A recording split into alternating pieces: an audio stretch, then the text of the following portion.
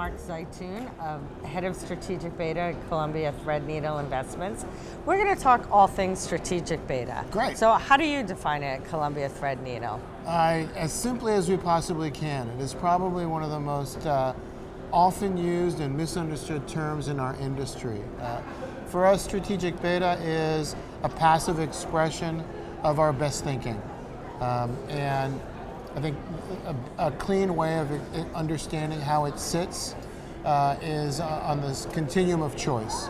And we at Columbia Threadneedle believe that all investors and advisors pick their solutions on a beta and alpha continuum. Mm-hmm. On one side is pure beta, so think benchmarks, think S&P, think EFA, where there is no alpha by definition. And the complete other end of the spectrum are hedge funds, direct investments, things that are not as sensitive to market movement, with very little beta. And everything that we offer and everything that advisors can pick from sits somewhere along that continuum with either more or less beta or more or less alpha than the other. For example, our active mutual funds would sit probably squarely in the middle, maybe closer to the alpha side. Mm-hmm. On that larger continuum. You consider our strategic beta solutions, which are developed by our active managers, but are not as managed as our active mutual funds or SMAs. That's going to sit a little bit left of that mutual fund, squarely in the middle of the conventional benchmark and the active solution. So I just said a lot, but the point being that strategic beta really is at the intersection of beta influence and alpha insight. Where is strategic beta headed? I think strategic beta for Columbia Threadneedle Investments is going to continue to develop along the lines where we have credibility.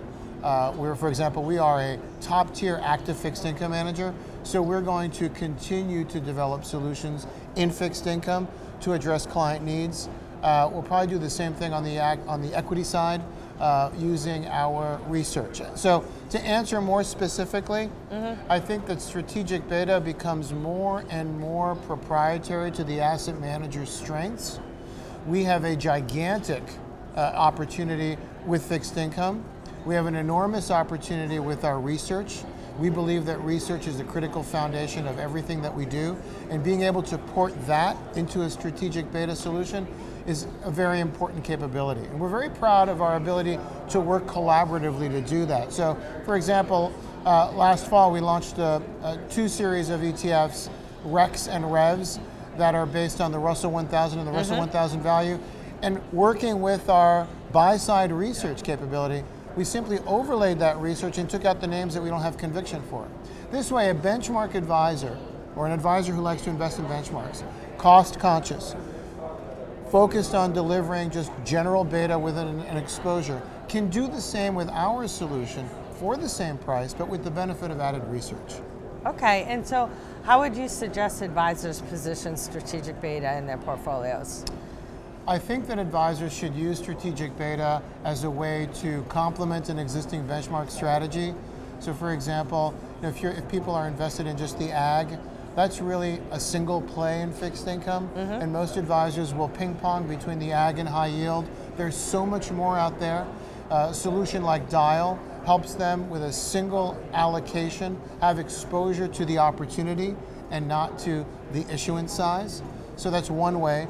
Another way that strategic beta can be used is for advisors to lower the overall price of a portfolio, because they're going to carve out some of that active solution, mm-hmm. which comes at a premium price, and allocate to that passive solution, strategic beta, which will have the effect of lowering the overall cost. What are your plans for fixed income in an ETF form? About 2.5 years ago, we launched Dial, D-I-A-L, which is our multi-sector fixed income allocation fund in ETF format, passive. It is the top decile performer across the entire category, whether it be mutual funds or ETFs. And it was built by our strategic income portfolio manager.